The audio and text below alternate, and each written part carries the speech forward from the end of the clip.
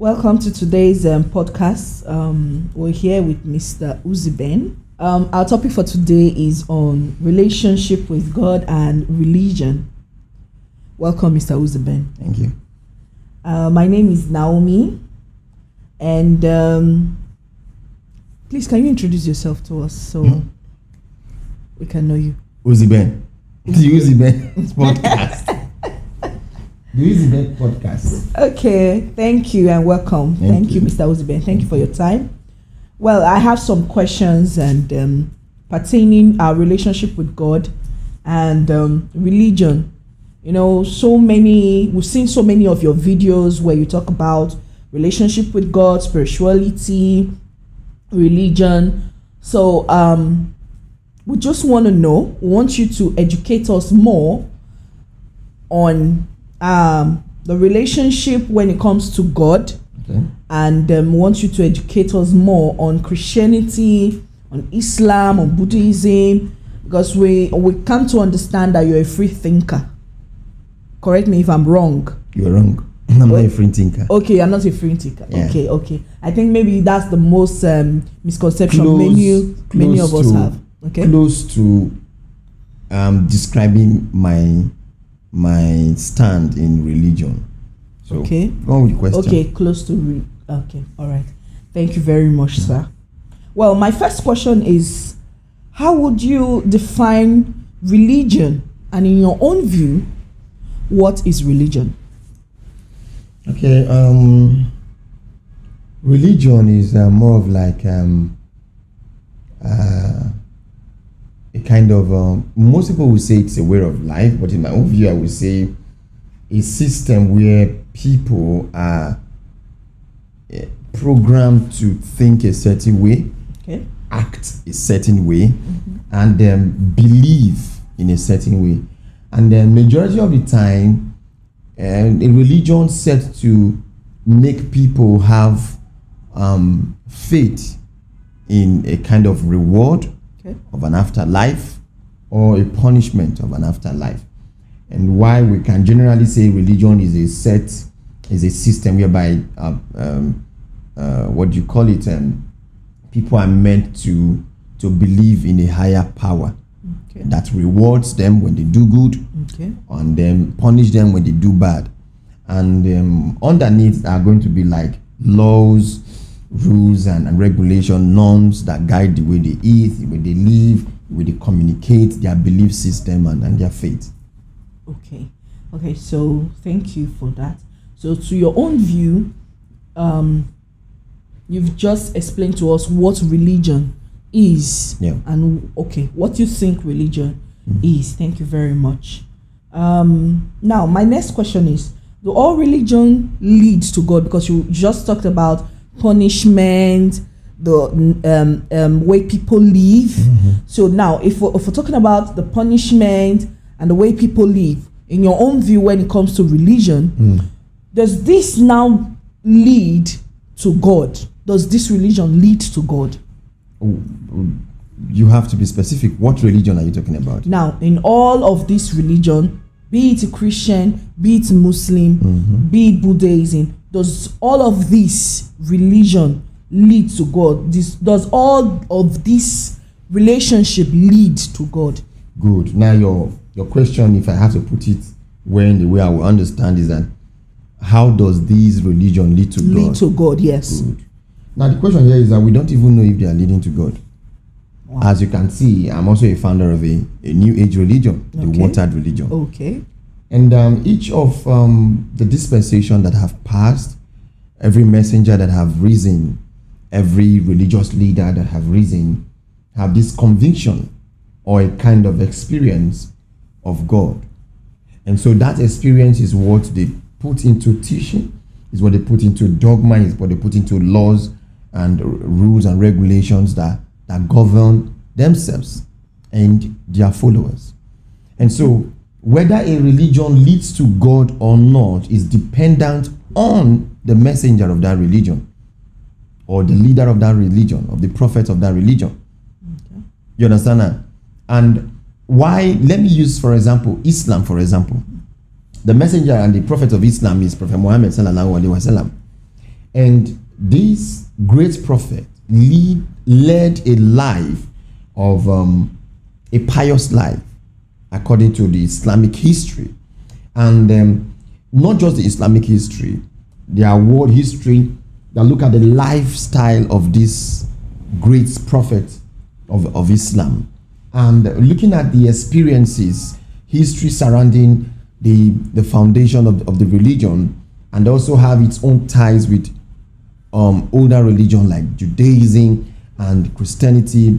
You find out that it is circling around the same monotheism, the one God of the Jew and the supposed one God of Christianity. Okay. And so there is a conviction.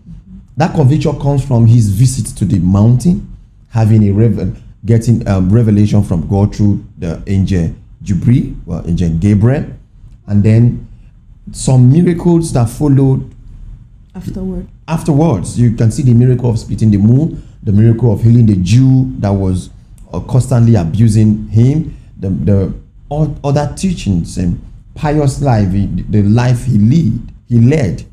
You get it now? Now when we go to Christianity, for example, it's obvious we know that Jesus Christ is not the prophet of Christianity. Why would you say that? No, yeah, he didn't found Christianity. Christianity started 30 years after he had gone. But we all have an understanding that Christ started Christianity. No. Jesus started Christianity. No, he didn't start. Suits follows after he has gone. No. His followers picked up. So why would you say Christ is not the founder of Christianity? Jesus Christ did not found Christianity because Jesus Christ was a Jew who was trying to remind the Jews the original laws and the way of life as prescribed by God to the children of Israel. So what is the way of life? Good.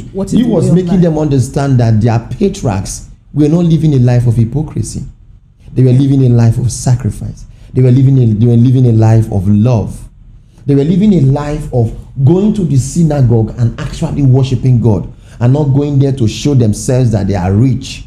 And that was why you find out that he went to the synagogue to scatter money, to scatter the whole synagogue. And that was why he was constantly saying, "Oh, you hypocrites, oh, you scribes and Pharisees, your heart is away from God, while your body is around here." Okay, so if I can understand you very well, you just said something about just explained the reason to me why you feel Christ is not the founder of Christianity. I'm not done. Okay. I don't feel that Christ is not the founder of Christianity. It is evidented in the Bible. Okay. It's sure that Jesus Christ did not found Christianity. Rather, Jesus Christ was a Jew who believed in the teachings of the Jew, who wanted to reform the Israelites, the Jewish people, to follow the ways of God with absolute wisdom and love. And that's why he told them, "I have not come to abolish the law, but to fulfill the law." And to tell you that among all, the greatest of all the law right now is love your neighbor as yourself. And so Christ's mission on earth was not just to, like what he said, "I have not come for the whole world. I've come for the lost sheep of what? Israel." The case of when the woman came to meet him and said, "Please have mercy upon me. My daughter is ill." He said, I didn't come for everyone.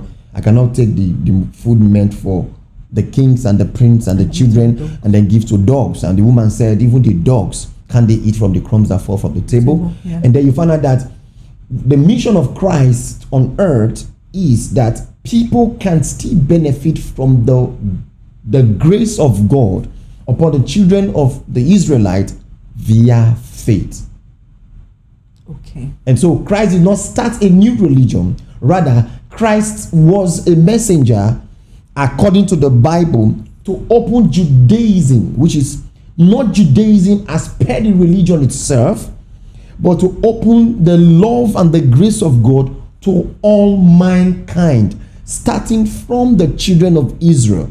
And so if we were to go by the teachings and the way of life, Christians are supposed to be Jews by extension of faith. And so you find out that Christ did more miracles to Gentiles than the Jews. Why? Because the Jews did not do what? They didn't believe him. the Bible said that they were saying, is this not Jesus Christ, the son of the carpenter, the carpenter? Is it not the brothers, the sisters, the Mary, all of them? We know them. Say, yeah, where did he have such authority? Yeah. Because now he was not only telling them about the love of God extended to the household of Israel, but now in extension to the supposed sinners, to the Jews. And so he found out that he didn't found Christianity. Rather, he was leading a life that he wanted the Jew to follow and the Gentiles also. And so when he left, you found out that the Bible said, it was in Antioch. Yes. The people were seeing the way these people that follow the teachings of Christ, the way they were living their life. They were not the 100% Jews. They were accepting the Gentiles. They were giving to the poor. They were being kind to the widows.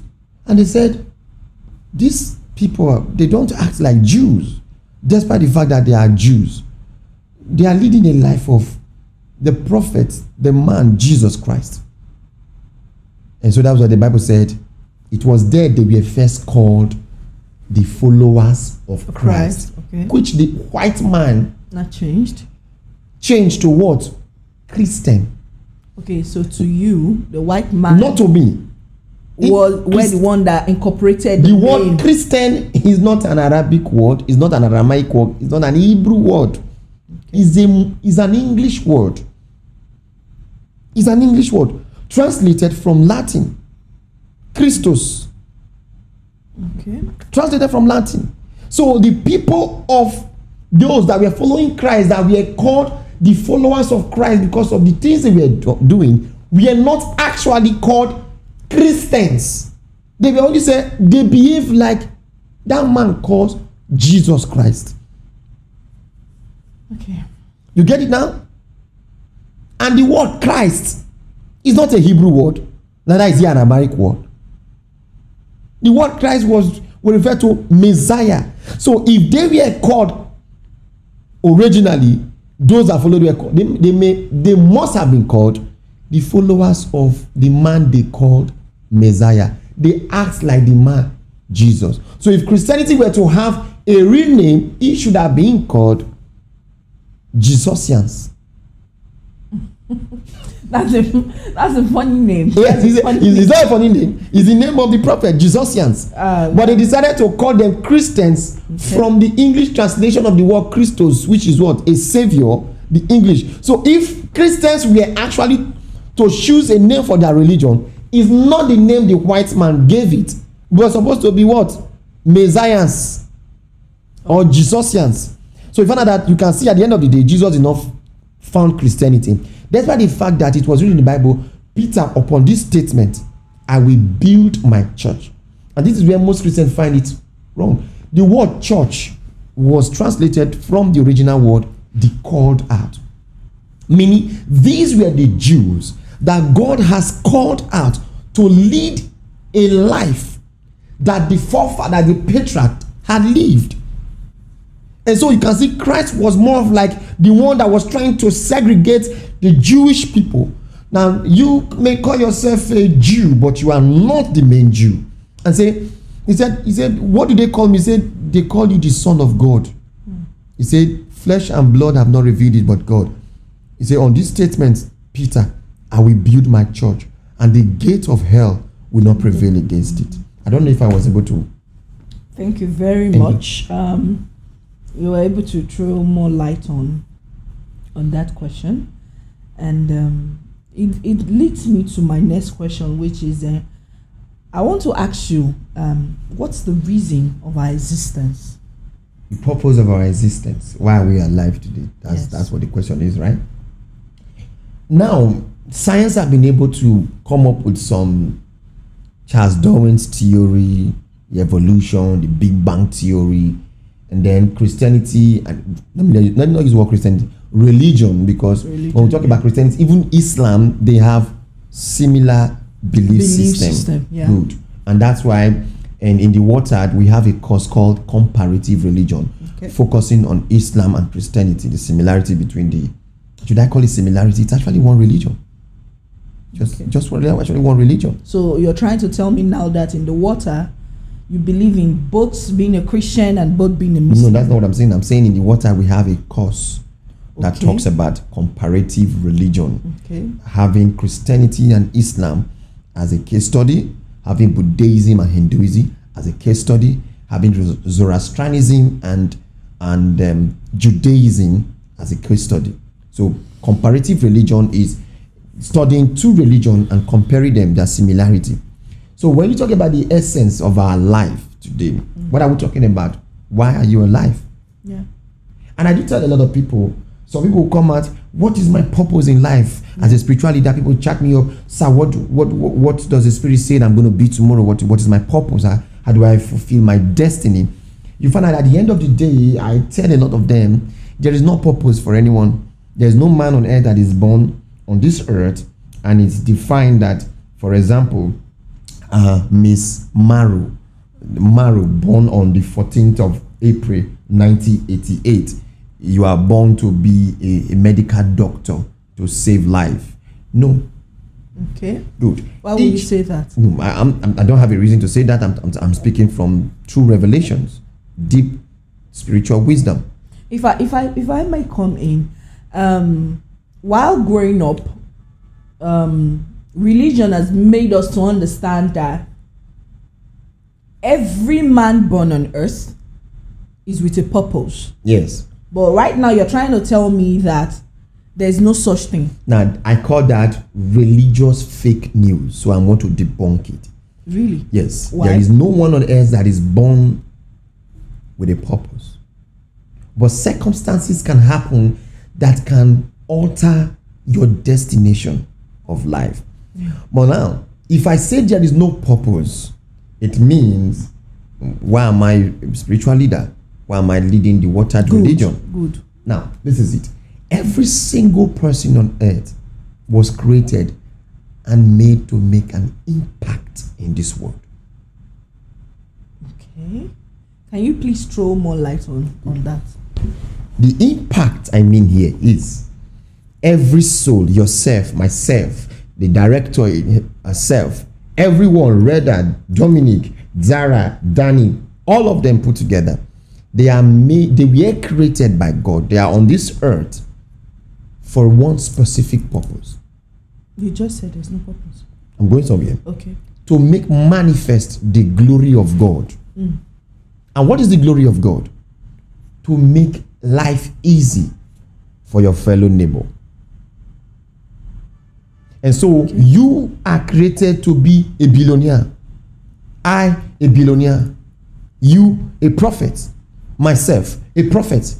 Everyone was created with all the abilities to be a president, to be a governor, to be anything you want. You get what I'm saying now? Okay. So each and every one of us, we don't have a specific thing we should be in life. Rather, we are given unlimited possibilities to be whatever thing we want to be. Okay. Now look at what religion does. Religion decided to narrow us to one specific, which limits your ability to do extraordinary.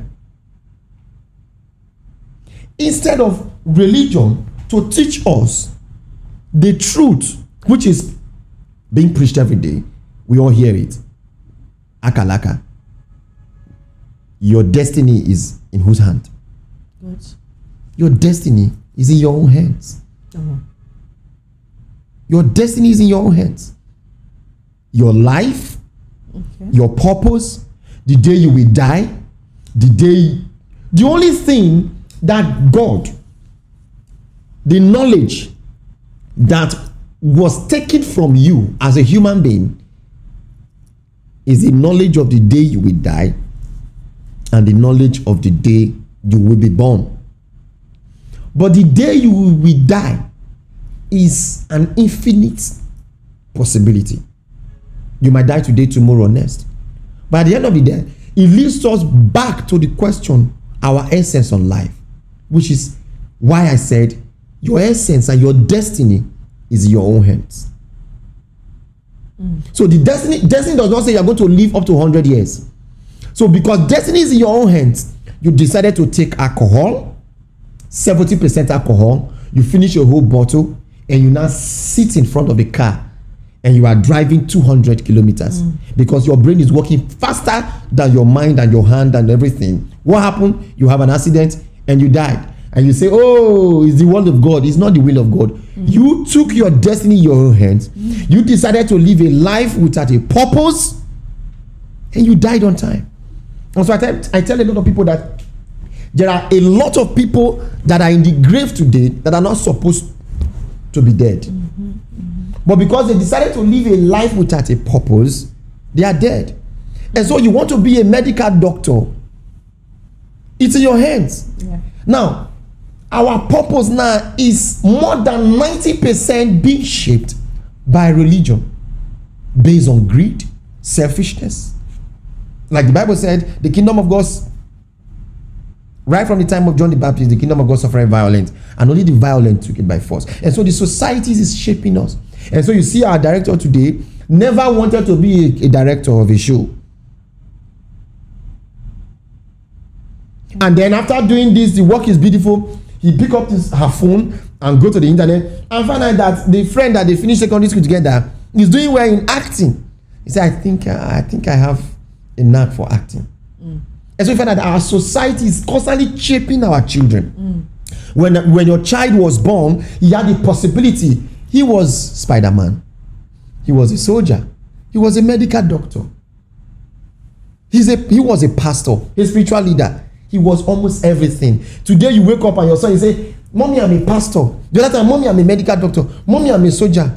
He had the ability to be whatever thing he wants to be. But as he begins to grow up, his society begins to shape his mind. He's not deciding, if I be a doctor, will I make it? My friend just bought a car. Medical doctor cannot give me money. I can't be a lecturer. And so your essence on earth is defined by you. And this is as a result of how you relate with people. At the same time, is how spiritual you become. Okay. I did biochemistry in school. I studied different business courses and every other thing that I've come across. I did religion, I did human psychology, organizational behavior. But all of these, I have more than 50% in all of it. And you know the word, you say a jack of all trade, master of what? None. But you guys know that that's not the whole quote, right? Okay. The full quote is jack of all trade, master of none, right? He said, but far better than master of one. Oh, that's the full quote. Okay. You are jack of all trade, master of none, but better than master of one. Okay. Because you find out at the end of the day, when you come to where people are shooting, you have a little knowledge of camera. You'll be able to do something. You go to this, you're able to do something. So you are better than a master of one who will come to a place that they need and he's useless. Yeah. You get what I'm saying now? And so you find out at the end of the day, I am a jack of all trade. I decided to focus on one, which is to educate men the essence of their living, which is what? Pure spirituality. And so if I may ask you what is if I may answer you correctly, your full purpose on earth is on how you can harness your spiritual life and grow spiritually. Because by growing spiritually, you are able to filter the noise in your environment, okay, and decide which you want to master. You just talked about the essence of our existence, and you were trying to throw more light on being spiritual. Now, it's this being spiritual is leading me to my next question I want to ask you, Mr. Uzihben. Okay. I want to ask you a question. What is our purpose of being spiritual, and what is the gain we have? What gain have we in being spiritual and identifying ourselves to the will of God?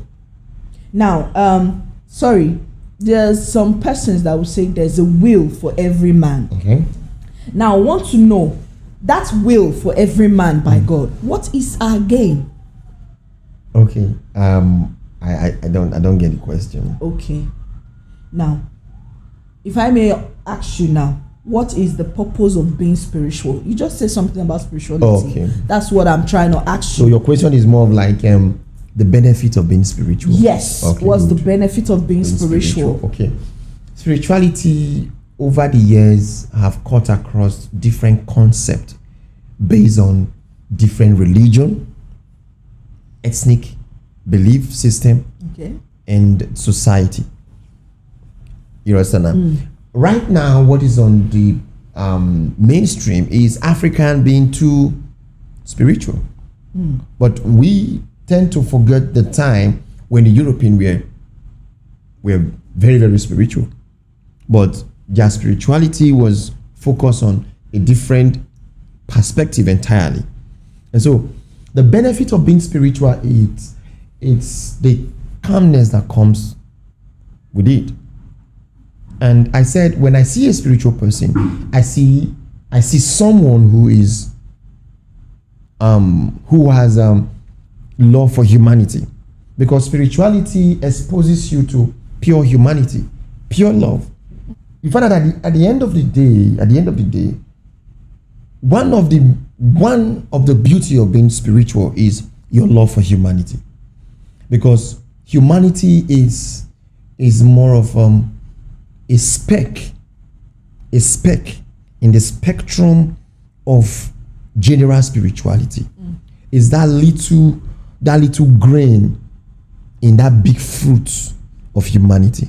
And so that big fruit of what? Of the spiritual world. Okay. So humanity itself is a little seed in the big fruit of the whole universe. Wow. And so for you to be able to assess the whole universe, you must first assess humanity. And by assessing humanity, it's what we call spiritual journey. The calmness, going to the sea, going to the forest, having a quiet time with yourself, treating the orphans well, treating the widows well, being nice, and being in support of programs and movement that promotes green earth, that save the Mother Earth. These are all work of spirituality. So one of the greatest benefits that I do tell people is the ability to have a clear mind, a clear conscience about how each and every one of us should be treated, especially how what was given to us, the Mother Earth where we live, how it should be treated. So spirituality comes from different spectrum, different perspective, depending on the individual. You see someone who goes to Mecca and sees that as a journey of spirituality.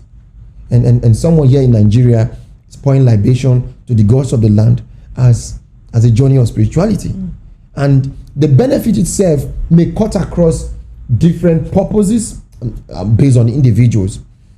But I would want to say that the climax of it is how well is humanity being treated. Thank you very much, Mr. Uzihben. Yeah. This topic is getting interesting.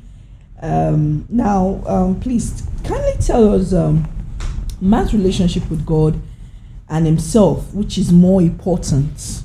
Because the reason I'm asking you this is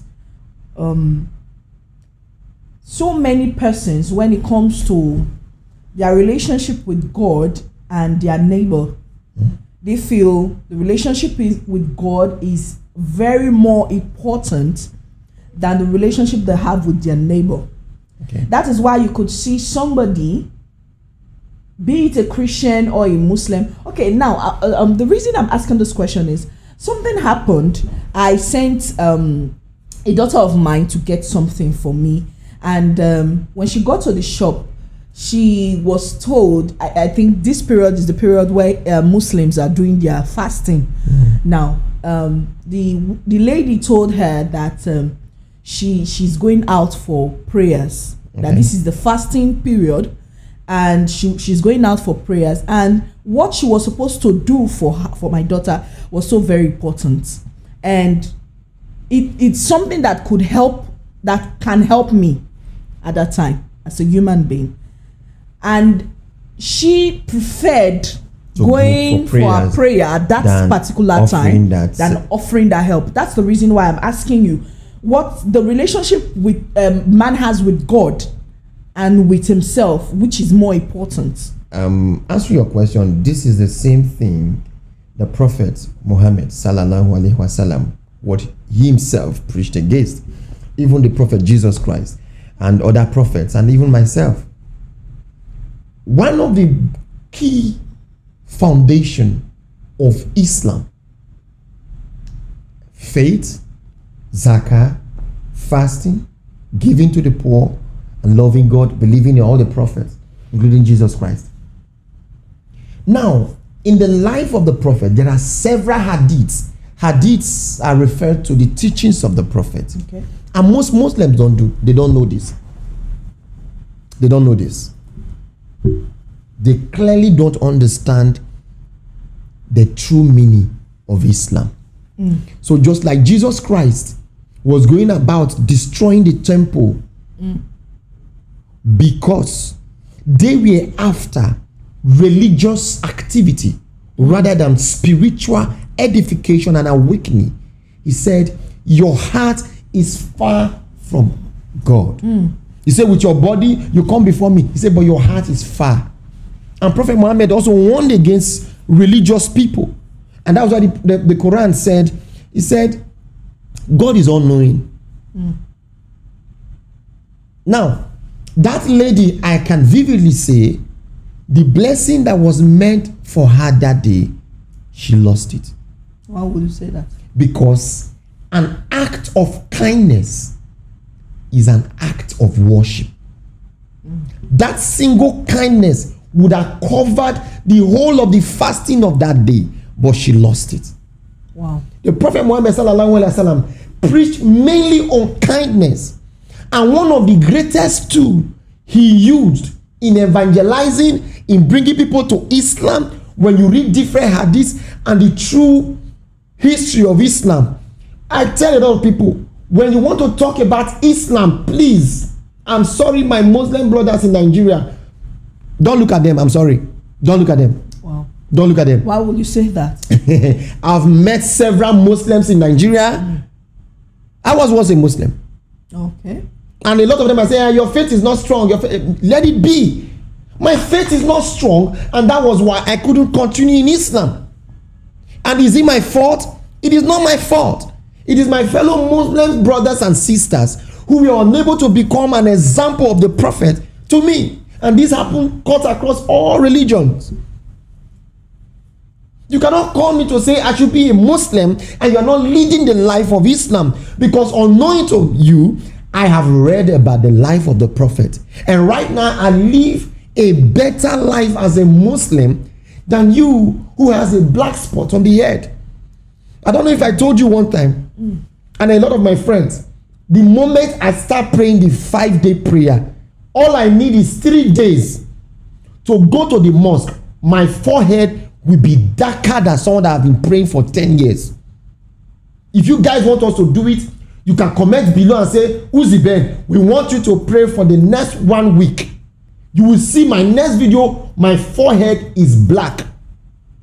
So now what's the significance? I'm going somewhere. Yeah. I'm going somewhere. When I became a Muslim, Prophet Muhammad sallallahu alaihi wasallam appeared to me and gave me a staff. Wow. Yes. Wow. And when I woke up from the dream, I called my Muslim brother. I said I had a dream and I saw the Prophet give me a staff. But I knew he was a prophet. I did not see the head. But I saw a man walking on the desert and gave me a staff. He said, follow me. And some of you say, but why are you doing water thing? And you are going to the water to go and worship. I don't worship juju. It's the same Allah I called on by the sea. Just as Prophet Muhammad sallallahu alaihi wasallam called upon God in the desert, and Jesus Christ called upon God in the wilderness, and Prophet Abraham called upon God in the desert, and Oshofor called upon God by the waters, and Babalola called upon God on the mountain, and TB Joshua called upon God here on the mountain. Say I'm calling upon God, the ancient spirit, in the waters. Okay. Prophet Muhammad called God Allah according to the Arabic. Jesus Christ referred to God as Allah according to the Hebrew. Oshofa referred to God as what? Olorun. According to his own tribe. Same thing, myself. I'm referring to God as the ancient spirit. She's like, I don't want to call him Ogene. Because number one, I don't want to bring ethnicity into the watered religion. Oh. Now, let me tell you something. You see that act of the woman was barbaric, alien to Islam. Let me tell you. There was a story of the Prophet sallallahu alaihi wasallam, a case of a Jewish woman who would take dirt and put in the front of the Prophet's house. The woman was a Jew. She will wake up in the morning just to mock the Prophet for saying, worship only one God. God is the right way. She would take dirt. You know dirt? Yes. Dirty. Yes. And put in front of the Prophet's house. You could imagine that the Prophet will not be alone. There will be a lot of people around him. Both the wife and followers of Islam will be around him. And the Prophet will say, leave her alone. She will take the dirt in the middle of the night, put in front of the Prophet's house. The Prophet will wake up in the morning, take the dirt, throw it away. The woman did it the second time, the third time. She kept doing it. And one day, the Prophet woke up, and in front of the Prophet's house, there was no dirt. There was no dirt at all. And the Prophet looked at it, and Alhamdulillah, glory be to Allah, there's no dirt for me to pack today. The day passed. The following day, he woke up, and there was no dirt there. Alhamdulillah, Subhanallah. Today, there is no dirt for me to pack. The third day, there was no dirt. And he looked at, he could say that the woman's house was not looking the way it used to be. Did she travel? Is she not in town? She decided to go and check up on the woman, only to find out that the woman was severely sick unto death. The Prophet sallallahu alaihi wasallam, the great prophet of Islam, knelt down. Allah, you are the great God. Show to her that you sent me and heal her of this infirmity. Subhanallah, the woman received her healing instantly. And when the woman got her healing, do you know what the woman did? No. He renounced Judaism and became a Muslim. She did the Shahada and she converted to Islam. Oh. Did the Prophet use sword and put on his neck to cut his neck because he was not a Muslim? No. No. Did the Prophet went and raided his house? No. Rather, it was an act of kindness that the Prophet used in converting the woman to Christianity, to Islam. Okay. And this is the same thing the Prophet preached. The Prophet said, you guys hear of the word jihad. Jihad doesn't necessarily mean go and kill people. That's what it is. The hadith said the greater jihad is a jihad against your own self.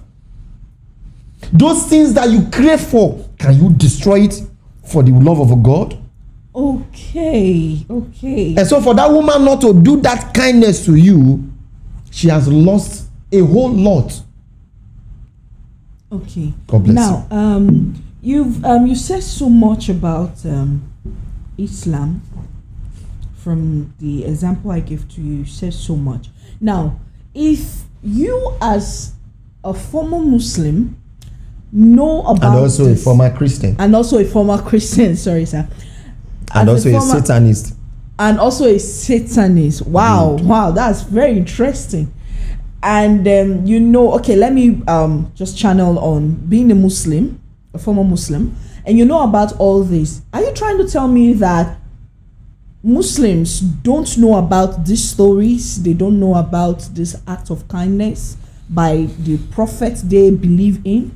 Okay, now there was a day I came on TikTok and I met a young man, and I told the young man, I was trying to explain something, and the young man said, there is something about most Muslims. They know how to mock you. The moment you have no full knowledge. Something about majority of the Muslims I've met is The moment you say you are a Muslim, they expect you to have 100% knowledge of everything about Islam. But they don't understand by being a Muslim is mainly on your character and how you treat God and your neighbor, not the knowledge inside of you, but rather the knowledge of God, the knowledge of the prophets of Islam, which is Prophet Muhammad, Prophet Jesus Christ, Abraham, Jacob, David, and all of them. And so when I came online years ago, he said, how many, he used the word, how many zakah are in Ruku? He is the most stupid Muslim I've ever seen in my life. Wow. And I purposely failed it. I said that should be 2. And all of them were laughing. He said, he's not a Muslim, he's not a Muslim. I said, you see, you expect a Nigerian who has never been to an Arabic college to learn Arabic as a language for me to be a Muslim is appalling. That's the criteria. Is racism. I call that religious racism. I have the Holy Quran and I read the English translation of Ali. Finish. That's all I need. When you read the story of the prophet while he was alive, he had so many translators around him who were translated to other languages whenever he was teaching. Learning Arabic is not a religious recommendation for you. The reason why learning Arabic was recommended to most Muslims in the time of the past was that so that people don't change the words of the Quran, like what happened to the Bible. Okay. And so it was paramount that the Quran remain the original Arabic word. But then we now had transliteration and we have translation. You know what's called transliteration? Transliteration is in Isoko language you use the word Odeme Victor. Yeah. Transliteration is writing Odime. While translation is my name is Victor. And so the Quran has the transliteration of the Arabic word. And so you see something, Bismillahir Rahmanir Rahim, Alhamdulillah Rabbil Alamin, Ar-Rahmanir Rahim, Maliki Yawmiddin, Idinas Iyyaka na'budu wa iyyaka nasta'in, Idina Sirata Mustaqim Sirata Ladina Amta Alayhim. Ghairi Magdubi. It's like enchanted to me. No, yes, because you don't understand the language. Yes. And when you see an Arabic man speaking, he still speaks the same word. It's like me saying, I don't understand Igbo. I don't understand Igbo. So an Igbo man will understand. There was one day I walked to a man, I said, Ogini Kamilowa, Chineke na agba yo oku. Funny. And the man said, what have I done? That God will send fire on him. Whereas to me, I thought Chineke na agba yo oku is God bless you. Then he said, that's not God. I said God to use fire to burn me. I thought I was saying God bless. He said, no, he said Chineke na goziegi. And so what I read is actually the Arabic of the Fatiha, the first chapter of the Holy Quran. You find out that now, because they've made the Arabic to be something, a Nigerian boy from Kanu we recite the Quran from Fatiha to high class. Bismillah ar-Rahman ar-Rahim, Alhamdulillah Rabbil Alamin, down to the last. And then you tell you, what is Bismillah? He will say, I don't know, it's Bismillah. He does not know.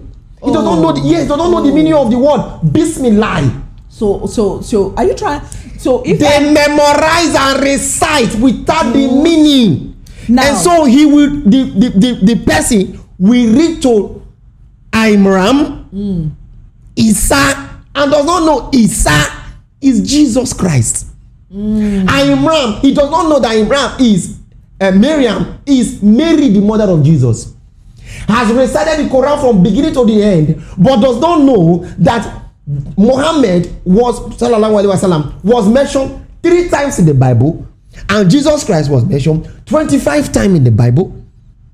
He has read the Arabic version of the Quran, but does not realize that the Quran also said, if you do not understand what I am saying, go and ask the people of the book, which is Christians. Whoa. Yes, the Quran said, if Muslims don't understand the misery of what is being revealed, let them go and ask the people of the book, which is what? Christians. Is a lie. The people of the book is not Christian. The people of the book is the Jews. Because Judaism were the first people, after they came from Israel, they embed the act of recording history and writing. Whoa. So they were exposed to a book. So you come across the word papyrus. The history of the Bible says papyrus. So you can have the story of Abraham. They were being written and documented. So they were called the people of the book. That was why the Jews were constantly castigated. How can you sit and be writing your history? Whoa. And that is the major reason why the Israelites have the only oldest history, and the Egyptians and the Ethiopians, but because they were men that were keeping history. So when the Quran said the people of the book, Christians say, they said Muslims, you don't know Islam, go and ask the Christians. Who told you? Book were already existing before Christianity started. Christianity was just 2,000 years ago. Christianity is younger than Zoroastrianism. It's younger than Buddhism. It's younger than Hinduism. It's younger than Judaism. In fact, the youngest one we can say among the old religion, Islam is the youngest, about 1,600 years ago. Because Prophet Muhammad started his calling 600 years after Jesus Christ had gone. How many? 100 years is a millennium, right? Yeah. Just 6 million. Wow. So when the Quran said, ask the people of the book, was referring to those, the people of the book were those who believe in the history. And so because this was a man that was teaching a history he never read, was revealed to him by the... How can somebody from Mecca be telling me, Uzihben, know this, that Bible fell in Araya? Hey! And you see people of Mecca say, oh God, how did you know Bible fell in Araya? He said, if you do not believe me, they are going to ask the people of Isoko. Yeah. And they actually came to you and they found out that he said yes, and that was why they were marveled. How did you know of this? And that's why I tell people, one of the criteria to know someone is actually called of God, the person is giving the hidden knowledge of the Spirit. And so when I came online and said, Oloku came to visit me and told me, I am not fighting you, what people say? We said he's worshiping juju. No, we're going to that. And that was why they said Prophet Muhammad, he was a madman. We're going to and Jesus Christ was called what? A madman. And Abraham was called what? A madman. Elijah was a madman. Shadrach, Meshach, and Abednego, they are the most maddest people you can ever see, because they shows the fire than buying to the image. Alhamdulillah. May God bless you. Thank you very much. Very interesting. Thank you. Very, very interesting. Thank you. It's raining fire here, guys. It's raining fire here, seriously. And I'm enjoying the whole thing. I'm enjoying this whole thing. It's an eye opener, and for you to learn about religion, for you to learn about the purpose of your existence, you have to, like the reminder, I've seen some of his video, he will always say you don't have to be biased when it comes to learning about religion. You have to be open-minded.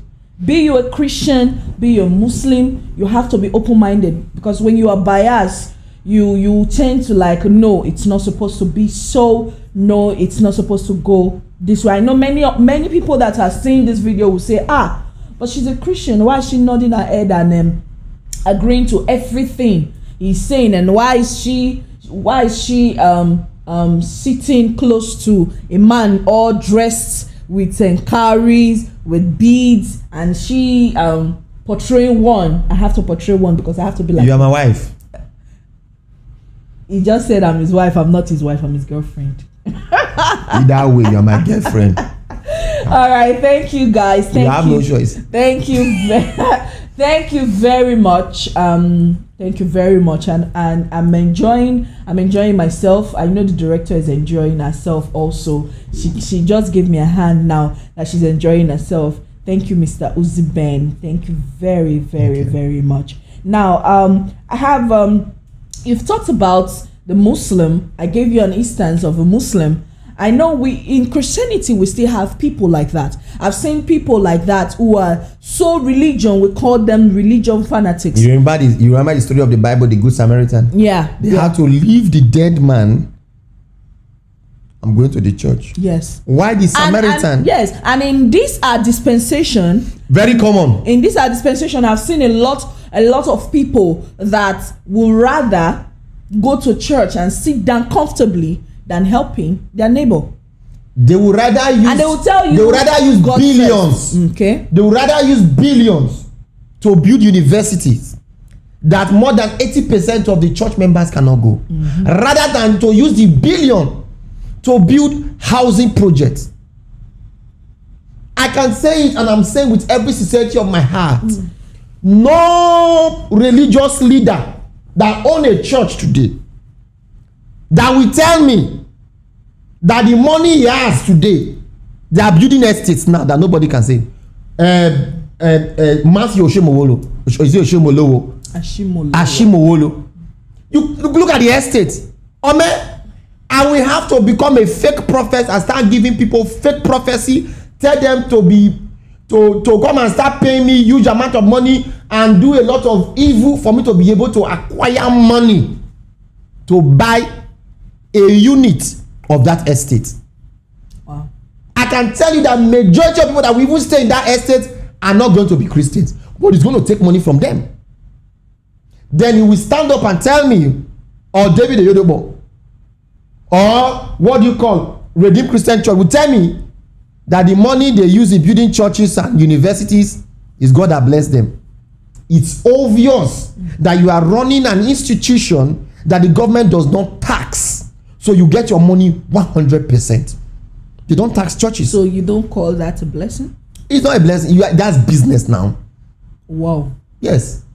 Me, I tell people to pay me money for me to do consultation for them. Pay me money to speak to my time. You want me to do ritual for you?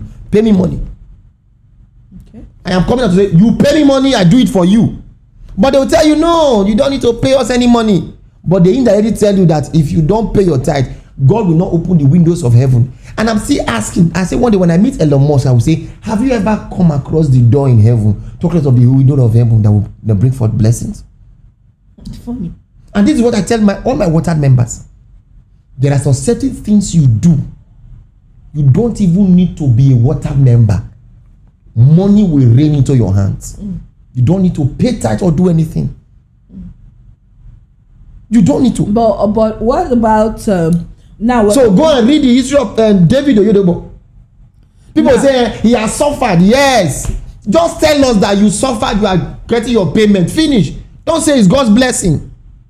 Because the man started from one church. So what do we call God's blessing? What do you call God's blessing? God's blessing does not come free of charge. God does not bless people for free.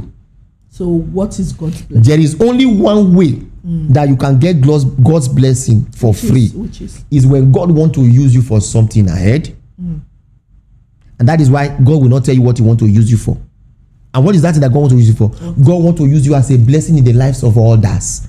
That's where we're saying akalaka destiny. You can be anything as long as the purpose is to be a blessing to humanity. And then God can preserve you. God can decide to bless you. But in that way, you must work for it. The Bible said, have you not seen the ants, how they gathered in dry season? And then you do that. You find out at the end of the day, if you don't plant, do you reap? No. People, they don't want to plant. They want to stand by and be waiting for that thing to come down. Okay. You just said something about David Oyedepo, and you said in his days of little beginning, he had a church. And you just also said something about planting and sowing. Don't you think in that time of little beginning was this time of planting? And this is a time of sowing everything he has planted. David Oyedepo owns a university. Okay. How many? 2. Good. Do I own a university? No, you don't. I do own a university. Yes. You own a university, Lanfort University, and Though is an online college. It's an online college, yeah. And I made it compulsory that every watered member must undergo a course. Yeah. The idea is for them to do what? To have a knowledge. Now, And I told them to pay a token. Because I realized that people will only value what they actually pay for. But either way, whatever thing they are going to pay cannot be up to 50% of what they will pay if they go to another online university. And so you are saying them they are paying just $10 or $20 for a course. Go online, you will see courses of $1,500. Now somebody will say in a business, say, how are you going to do it? How are you going to do it? Good. Somebody paid me 250,000 naira to do a ritual. Am I going to keep the money for myself? I was given the talent, the spiritual gift for free. What do I need in this life? Is a roof over my head, or man, a nice car to drive, food to feed you, my children, and those walking around me. I do not need a mansion that we have 100 rooms and I'm only sleeping in one and my wife, you, and the other one is empty for friends to come and visit and stay. And so the remaining money that will come is enough for me to start building shelter for the homeless. And when I start building shelter for the homeless, you will be so heartless that you will not leave my shelter and you want to go to the church. When I know that as you are entering the shelter, you will see a cowrie in front and seashell. You say, you live inside the watered shelter. I say yes, and you are going to church. They'll say now they do hypocrisy. You know what shop you want use teeth say share. You get it? You know what shop, but you want use teeth say share. Let me tell you, Christians can begin to convert every Muslim to Christianity when they start building shelter. Majority of Christians that even left Christianity for Islam is because one Alhaji promised to give them money. And when you see a Christian going to Islam, say, one Alhaji don't promise you money. Why don't you promise them money for them to come to Christianity? Why don't you? You get it? Okay. So that's my take. We've talked about Muslims and we've talked about Christianity. And can I be comfortable? Yeah. Okay, better. Free. Better like this. We've seen we're coming to the place of your religion, your newfound religion. We're coming to that place. We're not in a rush because there are so many misconceptions. So many people don't understand why the watered.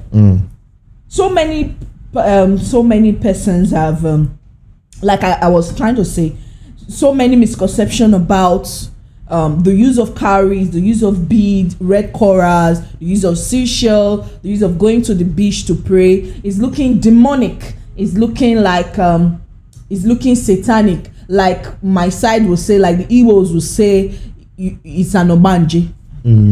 It's looking even your own people. Yes, even my own people. My in-laws. Even my in-laws, even your own people don't understand. And they say it's satanic. It's satanic. And it's demonic. It's demonic. It's fetish. Okay, good. So now, can you... we're going to that. We've not come to that. We're going to that. Just put it at the back of your mind. Okay. We're coming to that. Like I said before, we've talked about being a Muslim. We've talked about the Christian religion. We've talked about the Muslim religion. And you've tried to explain to us so the similarity between the both of them, similarity between Judaism and other religion. And thank you very much for all of that you've done for us. Now, can I ask you a question? Okay. Who was the first person that created the memory of God in you? Okay. The first person that created the memory of God in me was my mother, if I have to use that. Okay. But over the years, I've done a lot of research and I realized that even if my mother hadn't created the memory of God in me, I would still have known there is God. Okay. Now, the reason I asked you this question, the first person that created the memory of God in you, because there was a situation, not in Nigeria, there was a situation, I think it should be in Europe, where a child was asked this same question. Who is God? And the child only knows Ronaldinho as God. That's the reason I'm asking you. That's what is bringing me to asking you this. Okay. The first person that created the memory of God. Now, if you look at Africa, every child is be given the memory of there is a God. But when you come to the Western world, some are atheists. Yes. Now, you see the case of that child that said Ronaldinho is God. I use one word. If my mother hadn't taught me, I would still have known there is God. I would still have known there is a force that is above me. Now, what happened to that child was a distorted memory of God. So his memory of God was distorted and changed by the mother. Whoa. And that is why I used to tell you, my children, I'm only going to teach them the true and pure definition of God. I'm not going to say God is in heaven. I can't limit God to be heaven. Neither am I going to limit God to be in the waters. But you know the idea? What cannot be created or destroyed? God. Okay, let's go online and check it out. Okay. Let's just ask the internet, what cannot be created or destroyed? Are you on my screen? You'll be surprised. What cannot be created? Good. You even give me a suggestion. Or destroyed. Matter makes up an invisible object in the universe and can be what? Neither created nor what? Destroyed. Now, something that cannot be created or destroyed is called what? Energy. If these are good. Now, matter according to physics. Matter according to physics is any substance that has mass and takes up space by having volume. Some people look at God as a matter. But a matter requires energy to exist. So energy is anything that cannot be what? Created nor destroyed. What else has the same characteristics that cannot be created nor destroyed? God. And so the only thing I want to teach my children is that there is something that is in charge of your breath that made the earth possible, that made the water possible. You can't create it. It cannot be destroyed. It has no beginning, nor does it have an end. It's energy. So now, if I don't understand, I'm trying to get a clarity on this, on what you just said now. This is man ideology. Physics is man ideology to life. Then, I don't know if you understand. Then God is man's ideology to what? Because you're giving us from an angle of physics, matter, and energy. Let me ask a question. Okay. Religion, science, spirituality, which is it powerful? Spirituality is powerful. Good. Religion teach you that God is in heaven. Yeah. Science teach you that God is everywhere. Yeah. Energy, it cannot be created, not be destroyed. It's responsible for everything that vibrates around us. Spirituality teach you that God cannot be seen. It's the force that we call on to, and it makes things happen to us. Science also makes us understand that when you put up our wish there, the moment our mind keep thinking about something, I want this, that thing comes to materialization. But you know what religion does? Religion limits you from the power of your mind to the power of your action. And so they kill your mind and ask you to act a certain way, which your mind should be the one that push you to act. And so your mind is no longer your mind. Your mind is now being controlled, and you start acting a certain way without getting the desired result. Spirituality tells you that you are in control of your mind and your true essence. And because you are in control of your mind, that when somebody wants to get you angry, you are relaxed. You breathe in. The outcome of that is peace. But religion tells you, no, don't do this. You cannot be insulted. You cannot insult Muhammad. You cannot insult Jesus Christ. You cannot insult this. And you want to defend what goes in, it leads to argument, from argument to fight. If it does not lead to fight, malice. So religion is constantly controlling us. Spirituality is giving us the power to control. Science is giving us the power to control and make. Because I want to understand what thing has religion actually created. Nothing. Yet the religious leader, they need the laptop to do their brainstorming, to save all the information they think they want. They need lights, they need camera. Science made that possible. Religion have never given us anything. And that is why in the water, despite the fact that I'm a founder of religion, in my religion we teach what is called common spiritual common sense. Don't expect that the spirit is going to bless you with wealth. I tell my members, everybody is not permitted to be rich.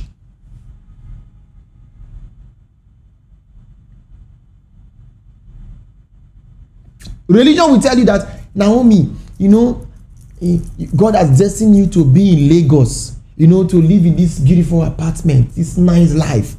Who told you? It was not God, though. You think it was God that said both of us should marry?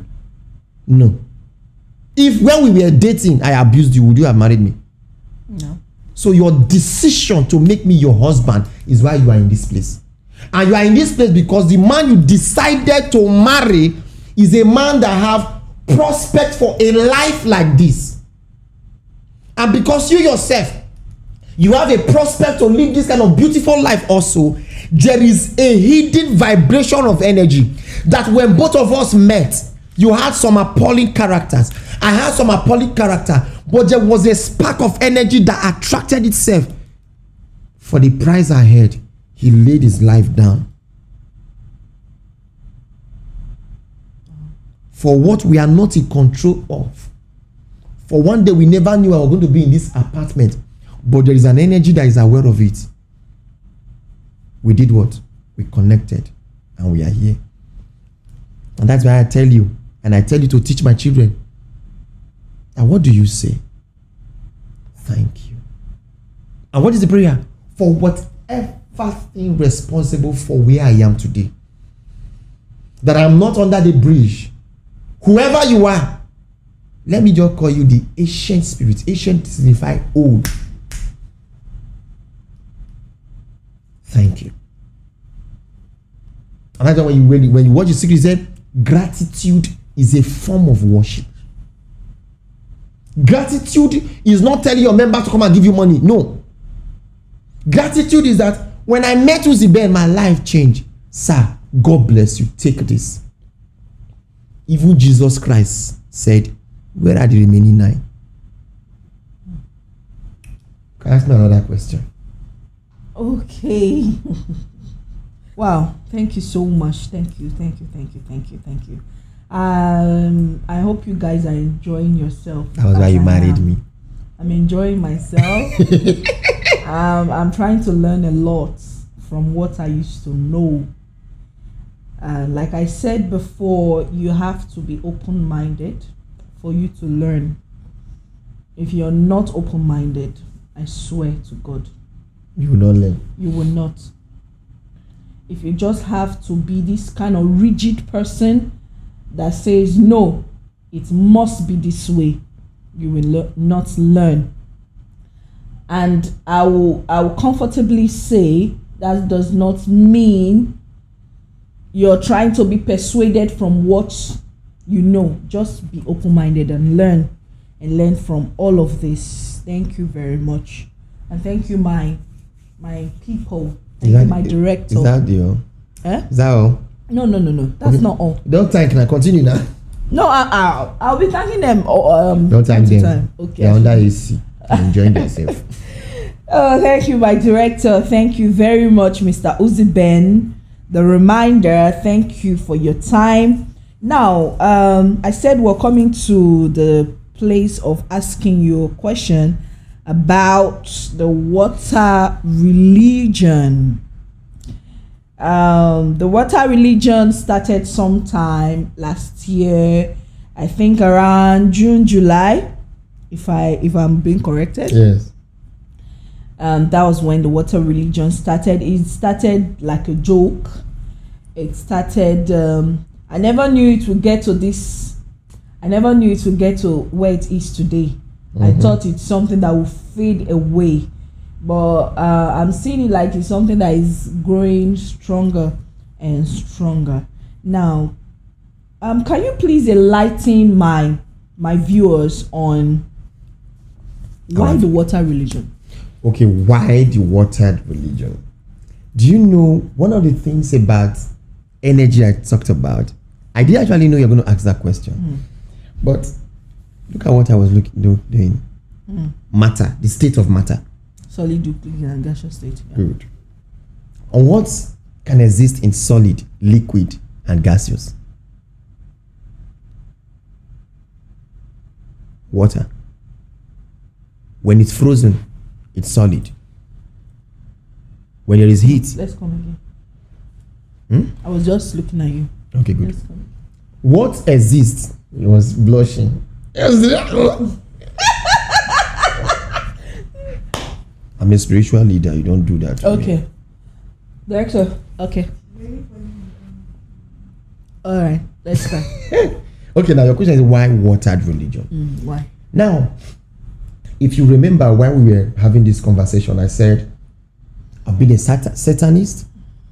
When I use the word I've been a Satanist, I'm talking about I studied about Satanism. I practiced it. Yes, while in school, I practiced it. I was reading the books. I was going through everything. And I was a Christian before I went to the school. I became a Muslim. Every of this, there was only one thing I was programmed to be: a Christian. Curiosity was what led me into Satanism, Buddhism, Islam, and Zoroastrianism. But in each of all of this, I realized that every one of it had a human influence on it, and not pure, deep spiritual wisdom. Christianity is obvious, human influence. Islam is obvious, human influence. Satanism, human trying to think that the dark forces also should be respected or regarded. Zoroastrianism, human influence. Despite the fact that their separate prophets and spiritual leaders have what you call a deep sense and wisdom of the spirit, but over the age, things have changed. And I can tell you, 1,000 years from now, what I am teaching today, most people are not going to follow it again. Most water members are not going to follow it. They're going to bring their own interpolation. And then when that happens, God is still going to raise another prophet to remind them of what I have taught. And that's why I'm called the reminder. Now, the water religion came after I have explored so many possibilities. And I realized that my life was stagnant. And then I woke up one morning and I went to the beach. And while at the beach, I look at the beauty of the waters. And I heard inside of me, prior this time, I'd have different revelations from Babalawo, from Chris people, from prophets, and said, you have a calling. And those that know that their insight is not wide enough, they will say, God said you are going to be a pastor. And I will say, I know I'm a spiritual person. I know I'm going to be a great man in the affairs of the spirit, but not as a pastor. But whatever it is, I don't know yet. Now it's becoming clearer. And so when I was by the sea, I looked at the beauty of the sea. And the next thing that dropped into my heart was, this is the manifestation of the essence of God. And every day that passes by, even today as I'm talking to you, another revelation came while looking at this computer. a solid evidence why we say God is water. If science says that matter is something that cannot be destroyed nor created, and energy is something that cannot be destroyed or created, what do you think? In the water, we say the water is God. Not God we worship, but the essence through which God is being manifested. So the water is what? A matter. The water need an energy to exist, to flow. That energy is what moved the wind to blow it, and there is a ripple.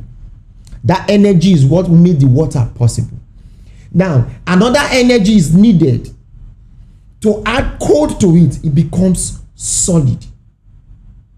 Another energy of heat comes. Apply to it. It becomes what? Liquid. And then, you know what is this? Yeah. A diffuser. Yeah. A little science created it in a way that when it's being dispensed, it comes like air, but it's liquid. But also, do you also know that the air we breathe here have molecules of water? Of course. So you find out that water is existing in three what? Stages.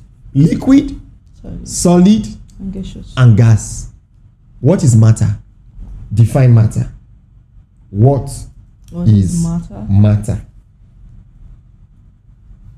Matter, according to physics, classical physics and general chemistry, matter is any substance that has mass and takes up space by having what? Volume. And we have 4 categories of it. 4 categories of what? Matter. We have the solid, the liquid, the gas, and what? The plasma. You get it?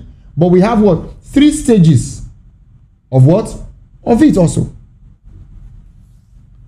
And so you can find out that when the water religion came, while standing by the sea, the insight came to me not because I did physics, and I realized that water has so much power. And so, are you with me? You can find out that at the end of the day, almost every religion does not exist without water. You cannot become a Muslim without the ablution. You need the water. You can't become a Muslim, you can't become a Christian without what? Baptism. You can't become a Zoroastrian without baptism. Do you know that if you don't undergo the water reincarnation, you cannot become a Satanist?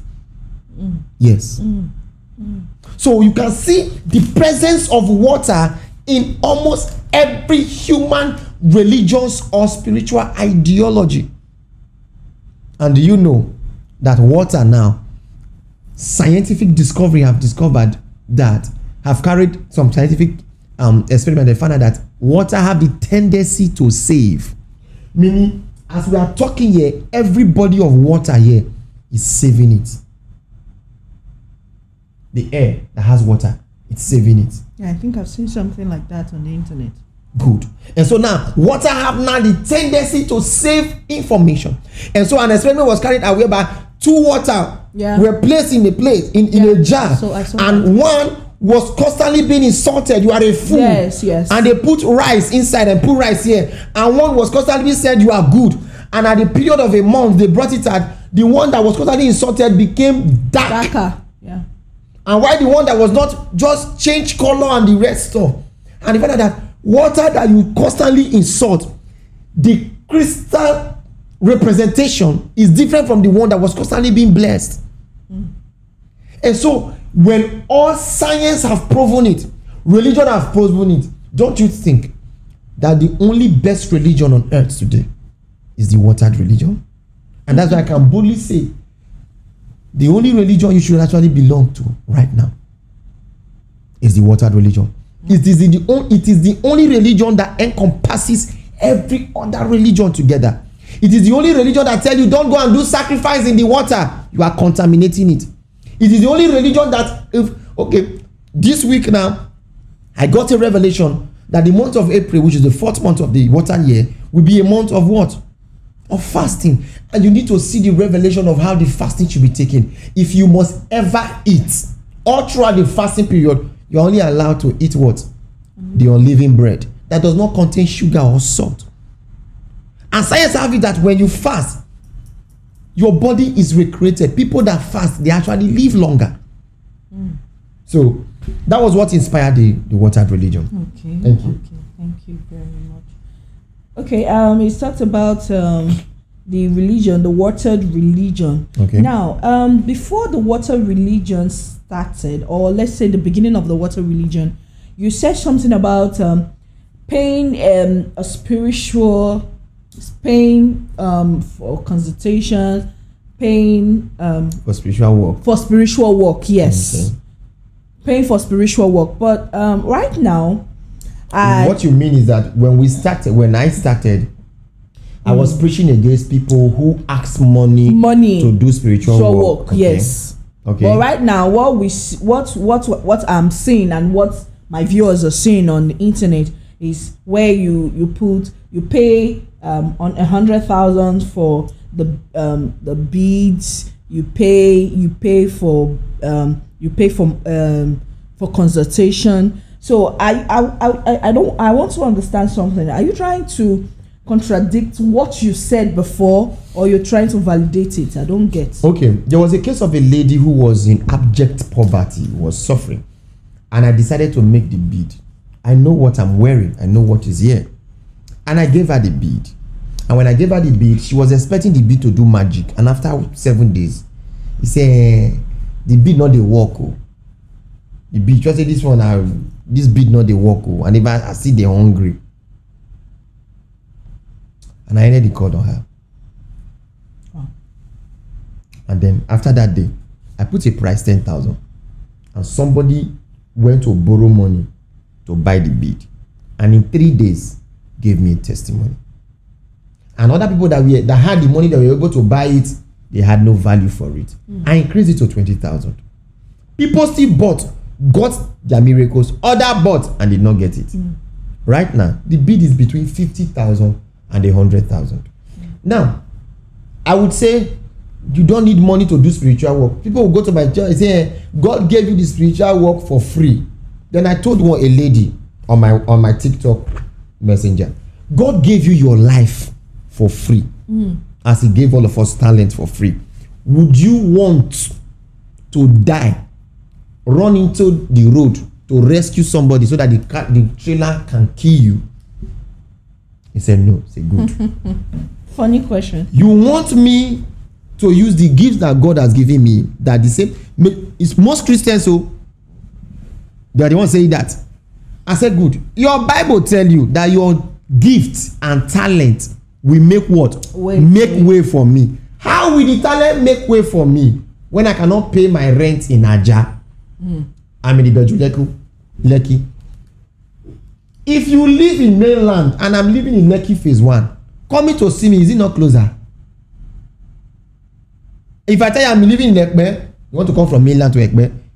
So me living a big life, moving down to the island to Lekki phase 1 is also helping you. Would you believe me if I tell you, buy this bead and your doors will be open? And I'm trekking. And so they found out that they prefer to go and meet a babalawo that is in the village, hungry, to do money for them. And you that have the calling and you have the tendency to make them have the same money, they say, na money they look for. Because the babalawo in the village, this also they look for money. Okay. But the aspect of spirituality is not something I want to talk about today. I want to, maybe one of the other podcasts we're going to have, we'll talk about that. But one of the reasons why I tell people to start paying now is because, number one, you are my wife. Do I sleep in the night? No, you don't. Have I ever woken up in the night and I start praying for somebody that is not even aware of? Yes. Several times. Have you ever been attacked spiritually? Many times. Has my son ever been attacked spiritually? Many times. We receive attack every day. There was a case of a woman I took to the water to go and pray for, and the spirits that appeared to me in the water to pray for the woman came visiting my wife. And my wife called and I said, oh man, I saw a yellow tall woman coming to beat me. Exactly the same woman I saw in the beach while I took this woman to go and pray for. And I came and I said, you not get respect. Now my wife you go meet. You are a fool. You don't have sense. You know, they say even my wife said, now another Ogbeju spiritual person. And I warned her. And this is the first time my wife is it not the first time you are even seeing me and you sit down and we are talking, we are in a place away from home? Yeah.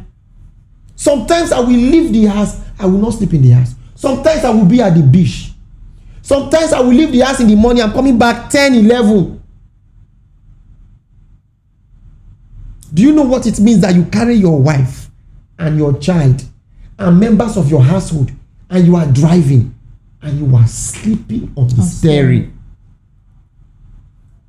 And you are sleeping on steering. And somebody will say, you are wicked for asking people to pay.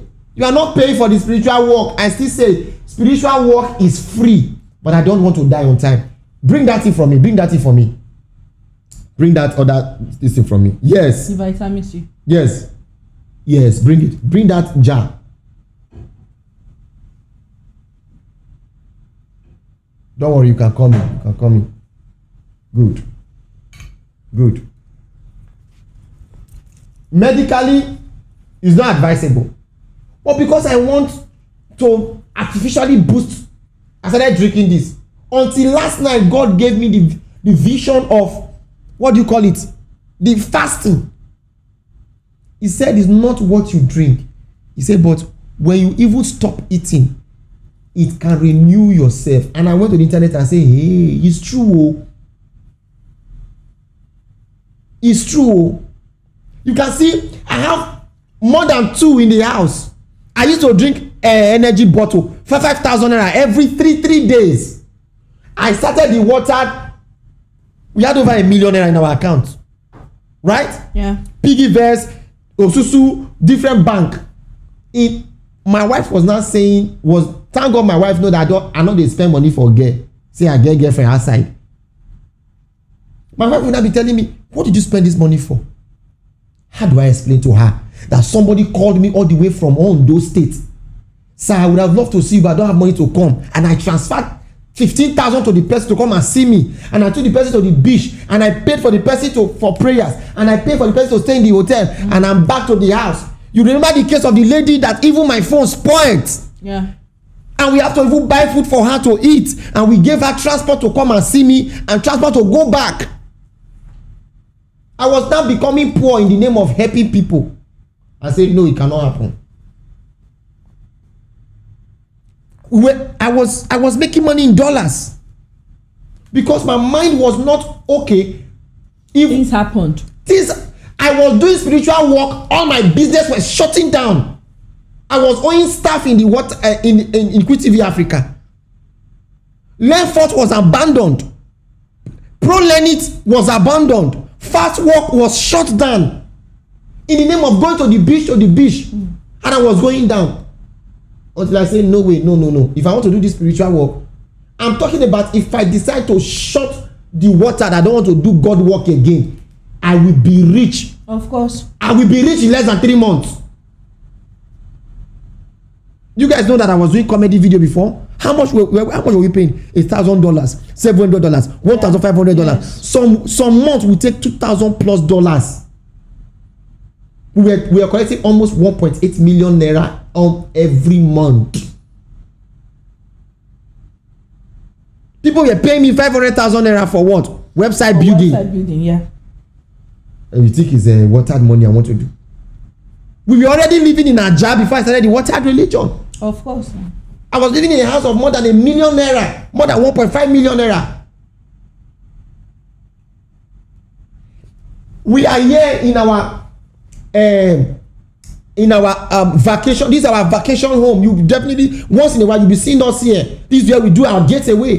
Do you know how much we spend here? Yesterday I spent almost our expense money. Only for me, I took those seashells. That's what I don't want to talk about. The reason why I've not come out to tell you how to actually call forth money from whatever thing you do in this life is because some of you will abuse it. Yes, they will abuse it. We went there with 170,000. The moment we are done buying all the Gbogbo here and entering, we went to Landmark, 80-something thousand. We left there with almost 190,000. Yeah. And this morning I woke up with 200-something thousand. And I have 140-something. And I know before I will sleep, my phone is off now. I can tell you the moment this mobile phone go live, money don't increase again. These are the secrets I want to tell a lot of people, but they don't understand.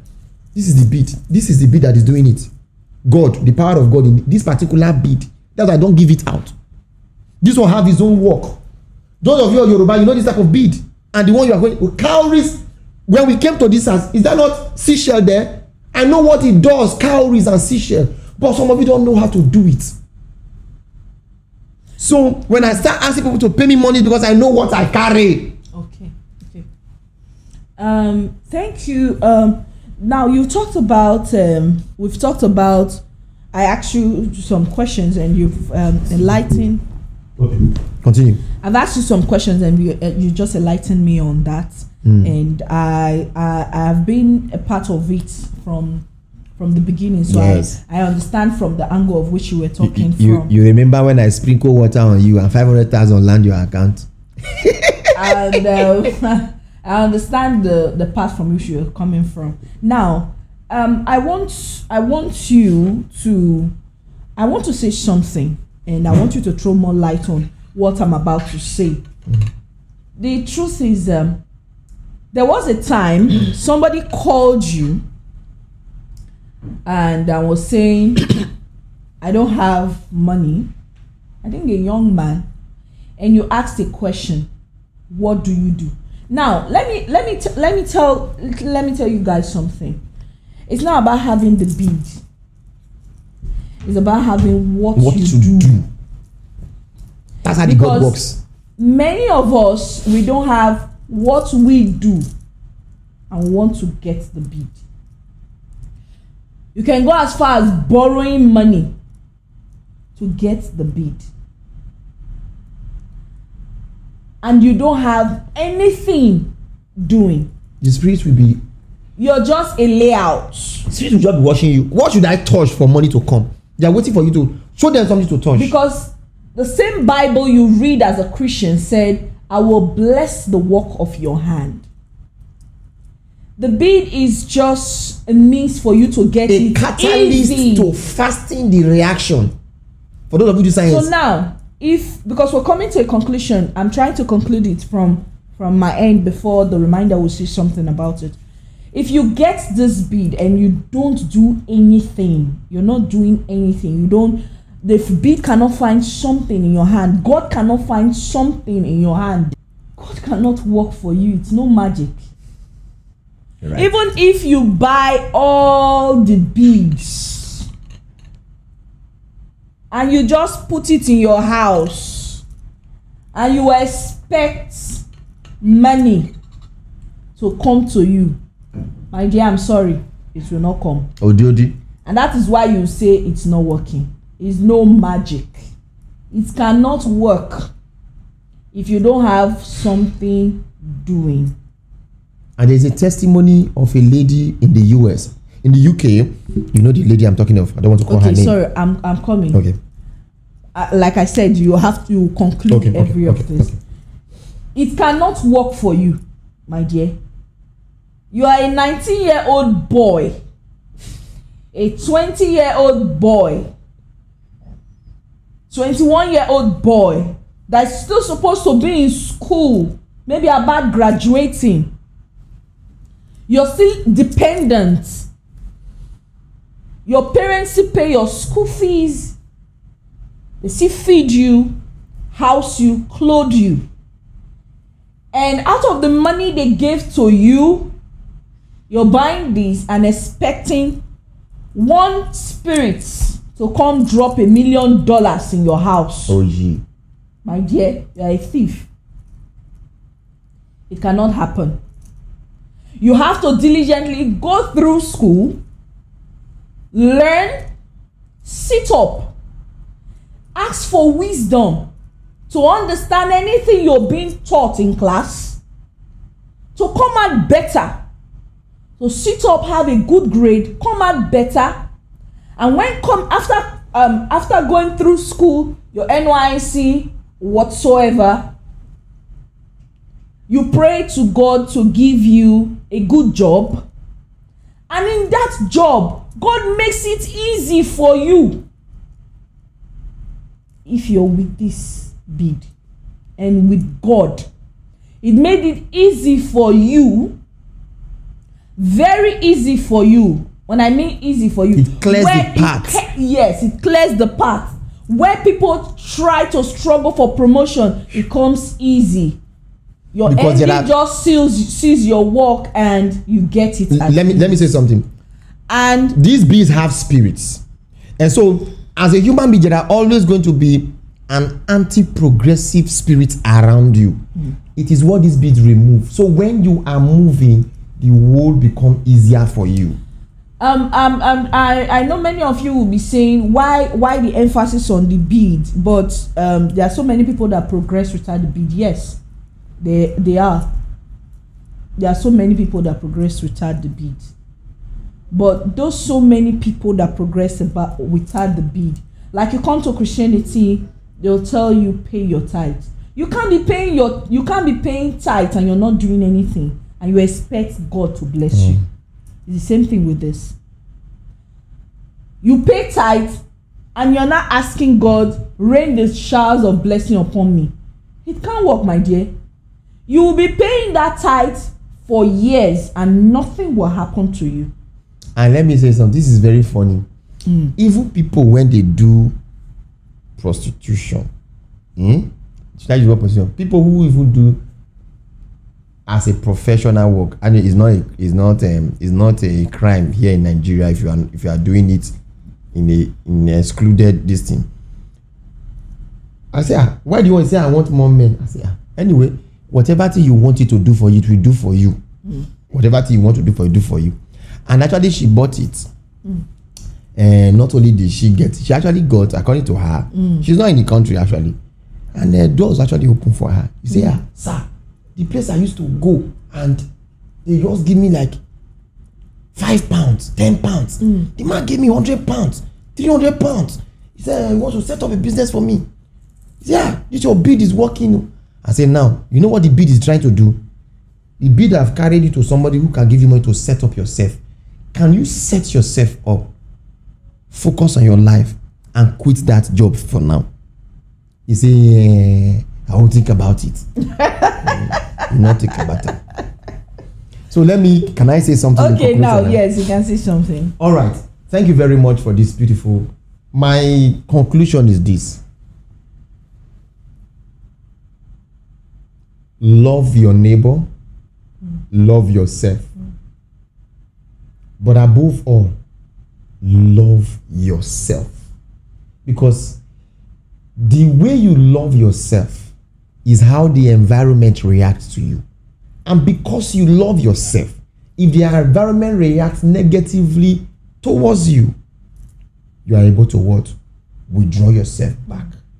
And the more you withdraw yourself back, the environment will realize that this person does not want this. So they will start rearranging themselves in a positive way to create impact for you. And for those of you who believe in what I teach, I can assure you that the goal is to live a life that our children's children will look up to, and they will say, truly, our father, our mother lived a life that we can emulate. Yeah. Thank you very much, and God bless you. Thank you very much. Thank you, the reminder.